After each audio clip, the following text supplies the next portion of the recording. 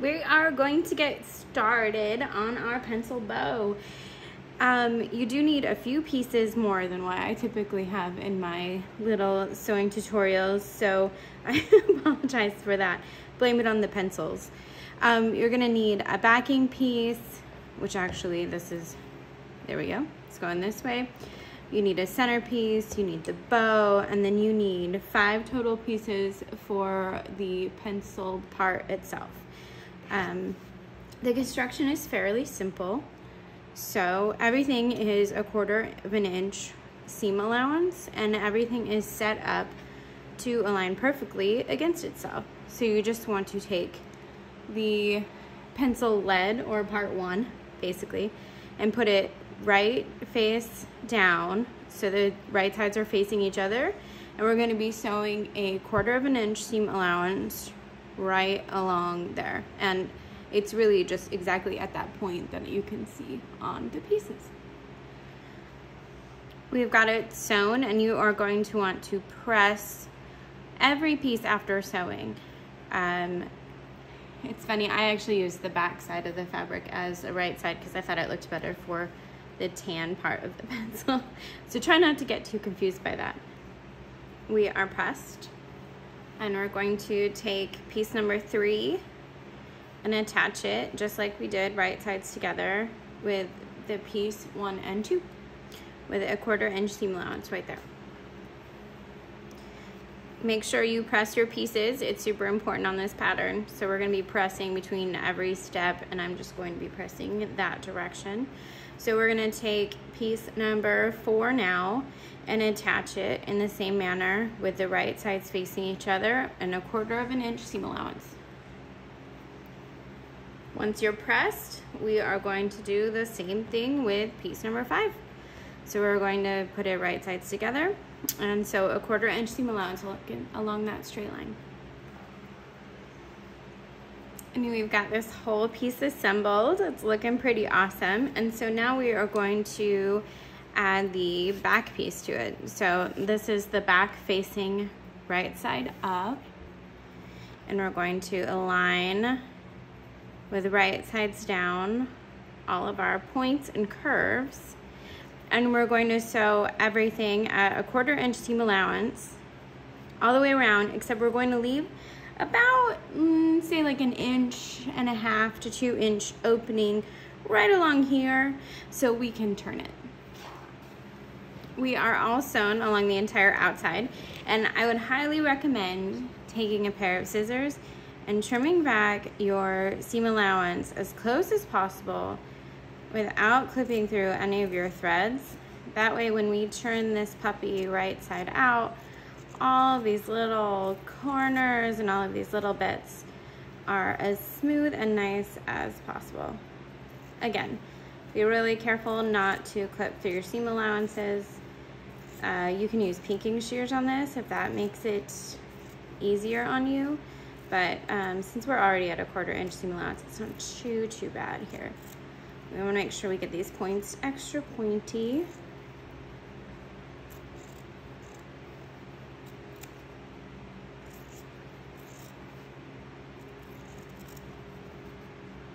Alright. Now I like to use a turning tool because it just makes it a little bit easier. I have this one right here, which is actually a bodkin for threading, but it also really works great for pushing out points. So we're just going to take this and turn it right side out. And of course, I told you to leave 1.5 to 2 inch opening, and I did not follow my same rules, so you're gonna watch me struggle a little more than I should. But here we go, turning it right side out. Now I should mention, if you want to interface these, that's great. When I made my first round, I actually liked it better without the interfacing because it kind of gave the bow a little bit more movement, a little more flop. But if you want a stiffer bow, absolutely go ahead and do that. So here's our curve, and we're going to be pushing out the point on the pencil also. And then go ahead and give this a nice press so all of our points and curves are nice and even. Now that we're all pressed, we just want to make sure we close up that opening that we had here. See, the seam allowance is pressed nicely inside of it. I'm gonna regrettably do it with black thread because I tried to use a contrasting thread for you, but I think it'll be hidden once we finish the bow. So, and we are all set with our pencil piece, so we're gonna set this aside real quick and grab our top bow. We're gonna open it up and we are going to be folding with right sides together the long pieces to meet each other and sewing along this line at a 1/4 inch seam allowance. Now that we've got that sewn, we're going to be turning the tube right side out, and I'm going to just quick use this easy turner because it's literally lives up to its name and it makes turning everything super duper easy. I'm going to turn that right side out.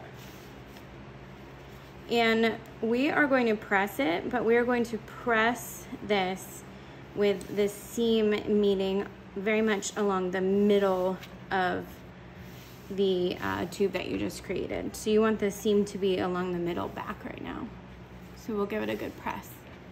We are pressed and we're gonna flip it so the seam is on the bottom here, and we're going to fold it.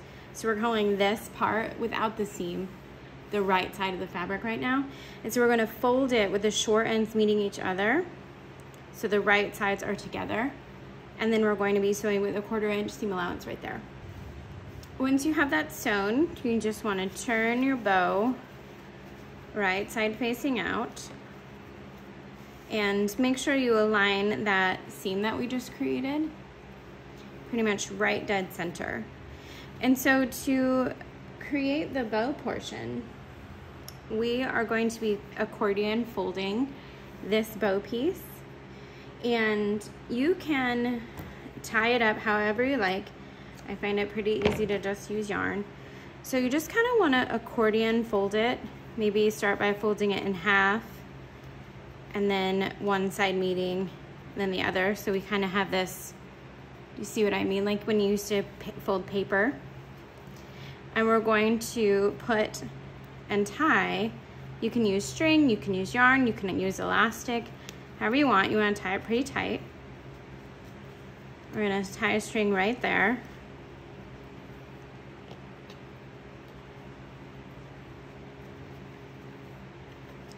Do a little less clumsy than I'm doing it right now. I think when I do things on camera, I become very much uncoordinated. Okay. So we have that tied. Give it another knot.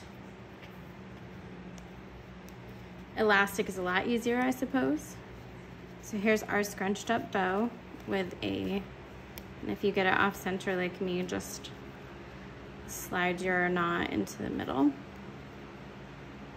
Okay. And then we're going to grab our bow piece, our bottom bow piece, and do pretty much exactly the same thing. So you want to fold it in half and then kind of fold it up, meeting the top edge again, and then up, meeting the top edge again. Find the middle, and you want to match it to where you just knotted your other bow.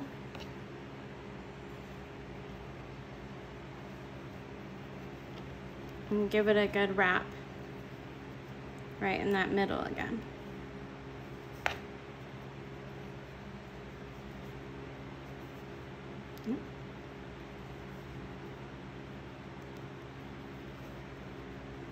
And tie it off.